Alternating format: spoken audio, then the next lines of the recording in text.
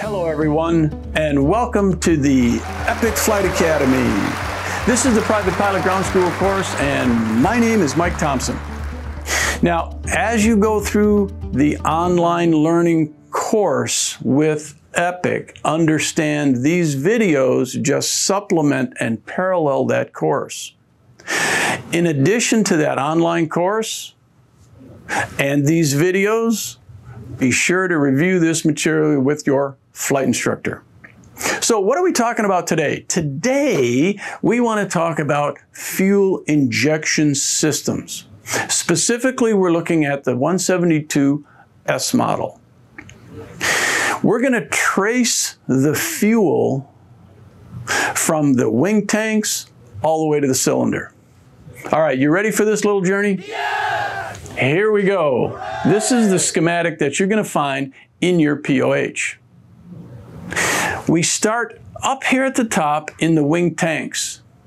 Now, already, right out of the gate, I want you to notice two things. The first thing to notice is that these tanks each have a fuel gauge. And this fuel gauge must indicate accurately. If you've ever heard that fuel gauges only need to be accurate when the tank is empty, that's a misconception. These fuel tanks have to indicate accurately, and the gauges must show 0 when the tanks have unusable fuel. Wait a minute. Unusable fuel? Why would I have fuel in my tanks that I can't use? Well, that's the second thing I want you to notice. Take a look at this wing tank here and see where the fuel is drawn from the tank. Notice it's not drawn from the bottom of the tank. It's drawn near the bottom of the tank, but from the side.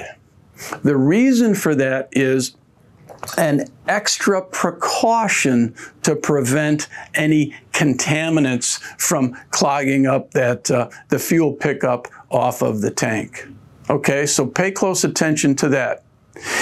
If we draw the fuel down to the level where it's being picked up out of the tank there, there'll be a little bit of fuel left over, and that's unusable fuel. So let's continue the journey. From the tank, the fuel flows by gravity down these lines to the fuel selector. At the fuel selector, we see a drain valve. That's accessed from the bottom of the airplane when we're taking fuel samples. Now, the fuel selector on the 172 will allow you to select left, right, or both tanks. From that fuel selector, the fuel moves forward to what we call a reservoir tank.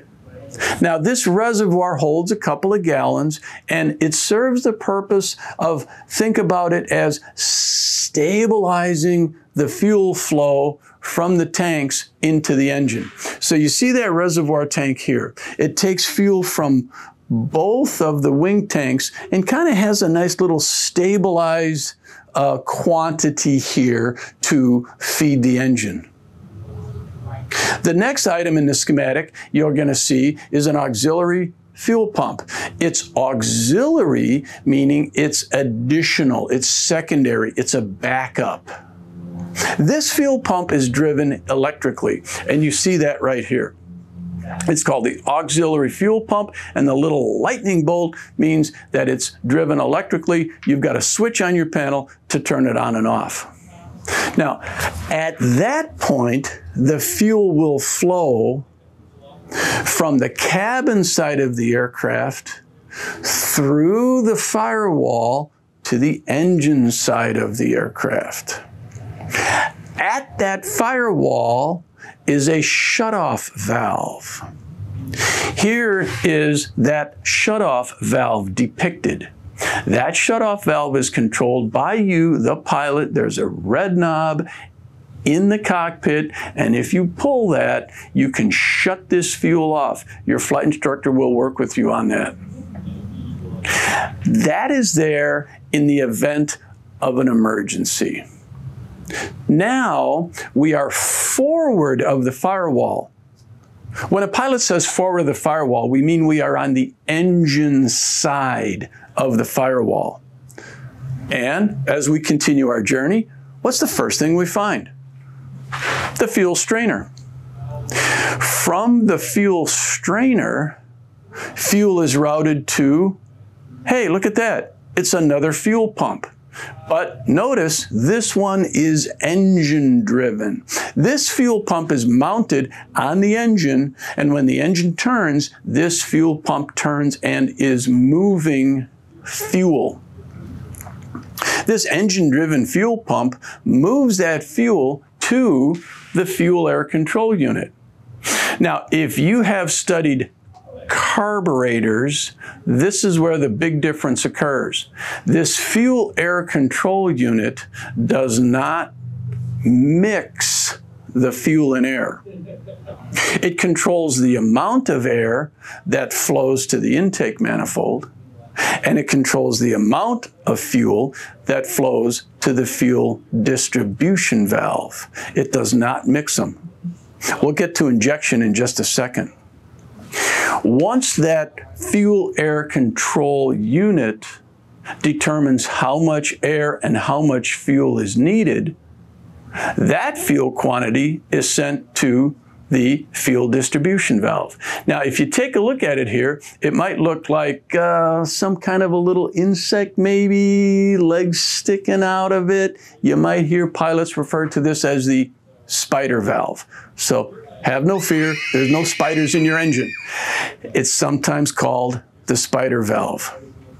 This spider valve has a line to each of the 4 cylinders, and the fuel is injected directly into the cylinder head alongside the air that's coming from the air intake valve. Hence the term fuel injection. Now, that fuel injection, once it's in the cylinder, then we start that 4-stroke cycle: intake, combustion, power, and exhaust. That's a separate video.